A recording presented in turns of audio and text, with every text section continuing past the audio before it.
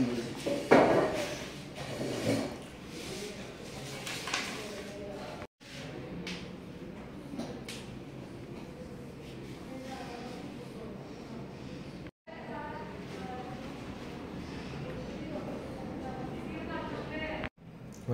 your name? My name is Micheal Debbarma. क्या हुआ था आपको और क्या अभी कैसे फील कर? My stomach pain. अभी कैसा है आप? ठीक. প্রথম আগে আসলে ক্লাস তো পড়ার সময় এই সময়ে হোস্টেল আসলে এই সময়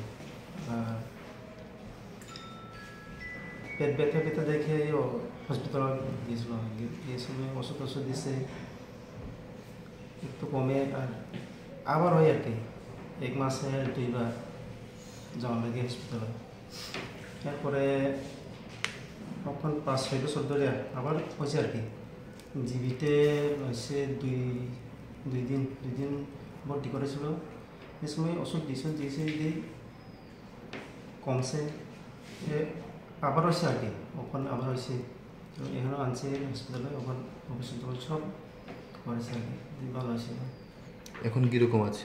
ওখান সুস্থ আছে। আপনার নাম? আমার নাম মিচেল দেববর্মা, বাড়ি টাকারজলা। আগে ডাক্তার দেখিয়েছিলেন? অনেক ডাক্তার দেখাইছি। আচ্ছা। 5-6টা জায়গায় কোনো রোগটা ধরা পড়ছে না।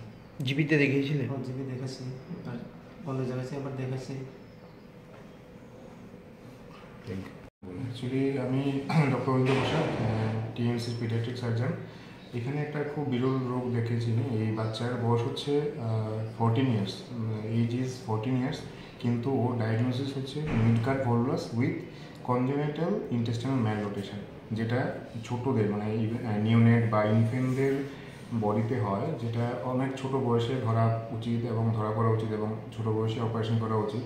এই বাচ্চাটা সেই 2 বছর বয়স থেকে I think he was suffering from মানে বারবার পেট ব্যথা হচ্ছিলো, বমি হচ্ছিলো। তখন আশেপাশে ডাক্তারকে দেখিয়ে বারবার হসপিটালে এডমিট হচ্ছিলো, ওখানে স্যালাইন দিয়ে মানে কিছুক্ষণের সাময়িকভাবে সুস্থ করে বাড়িতে ডিসচার্জ করা হয়েছিল। এটা অনেক multiple episode of hospital admission and discharge, মানে বারবার ভর্তি হচ্ছিলো, পেট ব্যথা নিয়ে বমি নিয়ে স্যালাইন ইঞ্জেকশন দিয়ে ঠিক হচ্ছে, তারপর বাড়িতে পাঠানো হচ্ছিলো। কিন্তু এখানে গত 7th নভেম্বর আমাদের টিএমসিতে বাচ্চাটা এসেছিলো সিভিয়ার অ্যাবডোমিনাল পেইন, এতটাই সিভিয়ার ছিল, এতটাই পেট ব্যথা ছিল, বাচ্চাটা সোজা হয়ে শুয়ে থাকতে পারছিল না, উঠে বসে এরকম করে মানে স্টুপিং ফরওয়ার্ড। তো এরকম অবস্থায় আমাদের হাপানিয়াতে এসেছিলো। তো আমার পেডিয়াট্রিক্সে ভর্তি ছিল, পেডিয়াট্রিক্স আন্ডারে বাচ্চা এডমিটেড ছিল, আমাকে একটা রেফার দিল, পেডিয়াট্রিক সার্জিক্যাল কল দিয়েছিল। ওখানে গিয়ে আমি দেখলাম, বাচ্চাকে দেখে মনে হয়েছে যে বাচ্চার হি নিডস ইমার্জেন্সি সার্জারি। এবং যে সিমটম যা ছিল like repeated episodes of vomiting, severe abdominal pain, বারবার বমি, সিভিয়ার পেট ব্যথা, এগুলো সব কিছু একটা জিনিস ইন্ডিকেট করে মিডকাট ভলভাস, যেটা নাকি ছোটোদের মানে নিওনেট মানে যাদের বয়স 30 ডেজের নিচে বা 1 বছর নিচে, এগুলো ওইসব বাচ্চাদের বয়সে খুব কমন। 14 ইয়ার্সে এটা খুবই আনকমন, খুবই বিরল।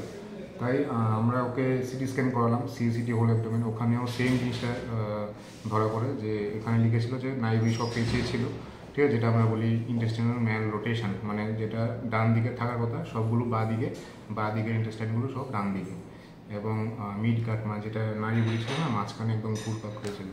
সো এই কন্ডিশনে বাচ্চাকে আমরা ডায়াগনোস করলাম। এখানে ডায়াগনোস করার পরে এরপরের দিন ইমার্জেন্সি সার্জারির জন্য প্ল্যান করা হলো।